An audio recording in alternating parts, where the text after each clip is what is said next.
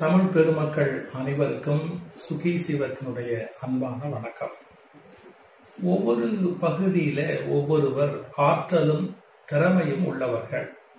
ஆனால் வெளி உலகுக்கு போதுமான அளவு அறிமுகமாகாதவர்கள்.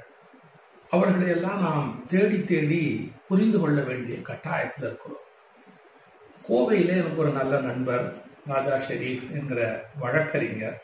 இளைஞராக இருந்த காலத்திலிருந்து என்னுடைய சொற்பொழிவுகளுக்கு வந்து கேட்கிற இயல்புடைய ஒரு நல்ல பண்பாளர்.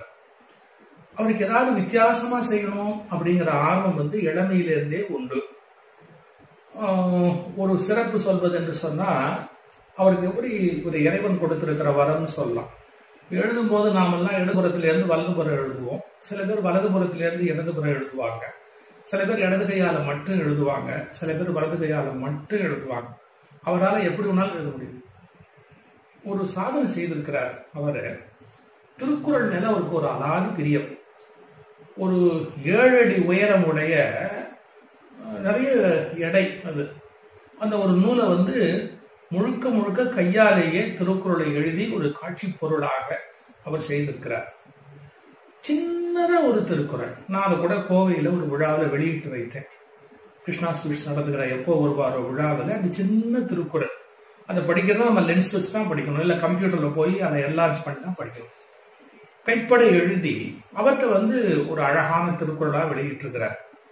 திருக்குறளை எழுதுறது மட்டும் வேலை இல்லை, திருக்குறள் நெறிப்படி வாழ வேண்டும், திருக்குறளை உலகம் முழுவதும் கொண்டு போக வேண்டும் என்ற கொள்கை உணர்வுடையவர் ரஜாஷரீஃப் அவர்கள். நல்ல பேச்சாளர், அருமையாக பேசக்கூடியவர்.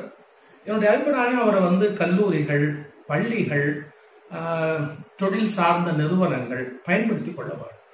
ஏன்னா ஒரு எளிய மக்களுக்கு புரிந்து கொள்ளக்கூடிய வகையில வாழ்க்கையில முன்னேற முடியும் என்பதை எடுத்து சொல்லுகிற, உதாரணங்களோடு சொல்லுகிற ஆற்றல் உடையவர். திரு ரஜாஷரீஃப் அவர்களுடைய சாதனைகளை சொல்வதுன்னு சொன்னா, 1330 குறளையும் பனை ஓலையில எழுதி நம்முடைய மறைந்த இந்திய பெருமைக்குரிய ஜனாதிபதி டாக்டர் அப்துல் கலாம் அவர்களிடத்தில் அவர் நேரடியாக கொடுத்திருக்கிறார். திருக்குறளை மட்டுமல்ல, 7 அடி உயரத்துல திருக்குரான் அதையும் அவர் எழுதியிருக்கிறார். எதுக்குன்னு கேட்டா, இதெல்லாம் ஒரு உலக சாதனை நினைத்து பார்ப்பதற்கு. பாதுகாக்கப்பட வேண்டிய வித்தியாசமான ஏதாவது ஒன்றை செய்வது என்பது அவருடைய இயல்பு. இன்னைக்கு பாருங்க, நம்ம ஒரு பொருள் வாங்கும் போது கூட இது எப்படிப்பட்டதுன்னு கன்சியூமர் பல பேருக்கு தெரியாது. அந்த கன்சியூமர் அவேர்னஸ் ப்ரோக்ராம் அதை நடத்துவது சட்டபூர்வமாக வாடிக்கையாளருக்கு இருக்கிற, ஏன்னா அவர் வழக்கறிஞர், அதனால அந்த மாதிரியான நிகழ்ச்சிகளும் நடத்துகிறார். என்னுடைய விருப்பம், அவர் தமிழ்நாடு சரியா பயன்படுத்திக்கணும். அவருடைய ஆற்றல், திறமை இதையெல்லாம் பயன்படுத்திக்கணும். பள்ளிகள்ல, கல்லூரிகள்ல பேசினா மாணவர்களுக்கு ஒரு நல்ல முன்மாதிரியாக இருக்கும்.